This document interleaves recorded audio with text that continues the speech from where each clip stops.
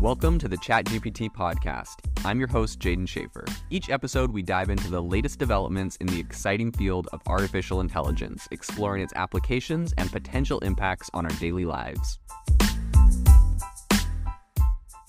Have you ever wanted to start your own podcast? I record and publish podcasts on a platform called Spotify for Podcasters, and I absolutely love it. Essentially, you can upload from your phone or computer, and it distributes to every platform that plays podcasts. They support video podcasts, and you can make money on the platform with ads or even podcast subscriptions, something that has made my life so much easier as a podcaster. So if you're interested, I highly recommend you give it a try. You can download the Spotify for Podcast app, or go to spotify.com/podcasters to get started on your podcast today. We just launched our AI Creators Discord community. If you're looking for a really kind of hands-on and innovative place to talk to other people making amazing things in AI, you need to join this community.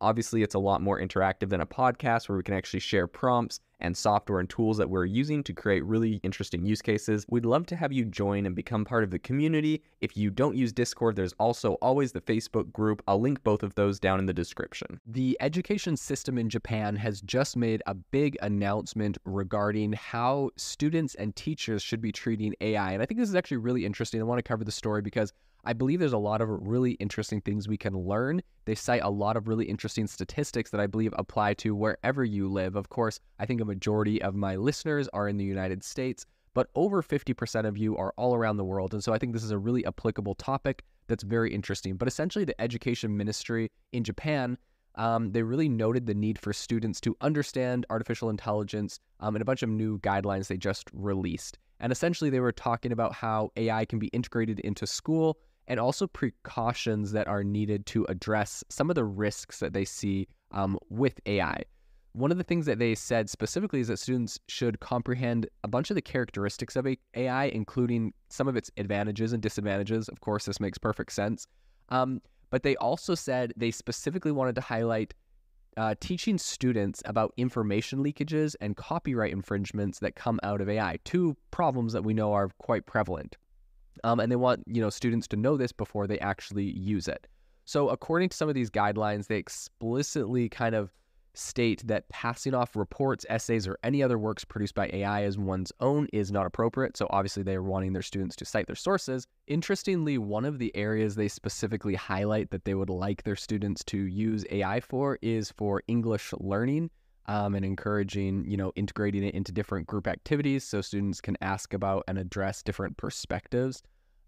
They specifically said, quote, "We are committed to addressing these concerns, enhancing teachers' understanding and skills, and fostering a safe and effective environment for AI utilization in education." That was Education Minister Kaiko Nagako.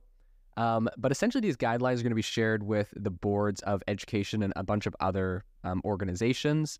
But Hisanobu Muto, a school digitization project team leader at the ministry, also said, quote, "I believe that it is necessary to proceed with some experimental activities based on the guidelines in schools, taking full consideration of personal data protection, security, and copyright to fully examine the outcomes and contribute to further discussions in the future." So I think that essentially over there, their ministry really just kind of focused on the importance of AI literacy among teachers. A lot of these guidelines are encouraging teachers as well to use fake information generated by AI as teaching material, which I thought was super, super interesting. And the idea behind this is they want students to essentially learn how to fact check and how to identify something that might sound really accurate, but AI might just be hallucinating and spit something out. So I thought that was really interesting that they were bringing that up and using that as a teaching mechanism for their students. They also promote the use of AI to, they're obviously telling teachers to use this to reduce your workloads, use it in administrative tasks and in other areas. I think they really want teachers and students to start integrating this into everything they're doing so they can understand a lot of the different pros and cons.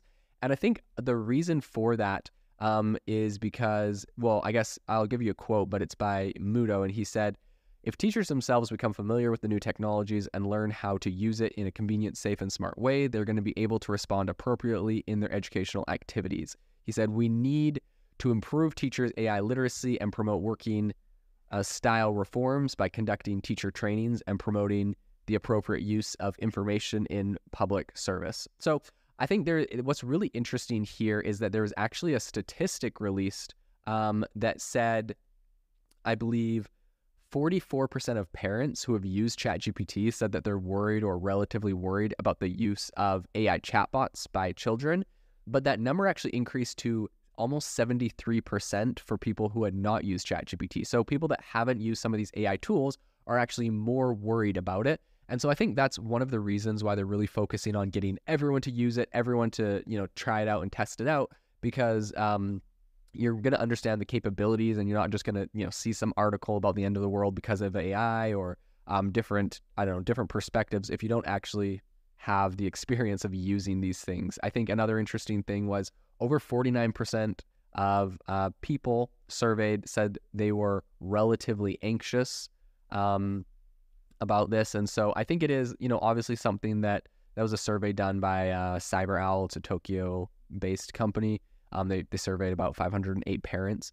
But in any case, I think the government really plans to request that AI companies are, considering improving their products from the perspective of educational use in Japan, and, filtering out different types of content and, personal information protections they would like integrated into this. So I think it's going to be really interesting to see how this moves forward. But I think this is very cool to see, the Ministry of Education over in Japan obviously taking this seriously, obviously focusing on ways that they're going to really integrate AI into their students' learning, and AI into their teachers' teaching, and the ways that is going to help benefit and really set their country apart. We've seen Japan take some big steps. They really want to be the forefront of AI. Another controversial thing that they recently said was, essentially, they said copyright issues and AI are not going to be enforced in Japan because they don't want, copyright to slow down the progress of AI. And so they're kind of taking an opposite approach of the EU at the moment. So I think it's going to be really interesting. I believe AI will be very big in Japan. They're obviously starting right at the education level and getting it in. And so it's going to be interesting to see how AI in Japan and also around the world kind of play into this whole education piece. And I believe the countries and places that are integrating this into the educational experience are going to be the ones that see the most innovation in AI in the future. If you've been following the podcast for a while, you'll know that over the last 6 months, I've been working on a stealth AI startup. Of the hundreds of projects I've covered, this is the one that I believe has the greatest potential. So today I'm excited to announce AIBox. AIBox is a no-code AI app building platform paired with the App Store for AI that lets you monetize your AI tools. The platform lets you build apps by linking together AI models like ChatGPT, Midjourney, and 11 Labs. Eventually will integrate with software like Gmail, Trello, and Salesforce, so you can use AI to automate every function in your organization. To get notified when we launch and be one of the first to build on the platform, you can join the waitlist at aibox.ai. The link is in the show notes. We are currently raising a seed round of funding. If you're an investor that is focused on disruptive tech, I'd love to tell you more about the platform. You can reach out to me at jaden@aibox.ai. I'll leave that email in the show notes.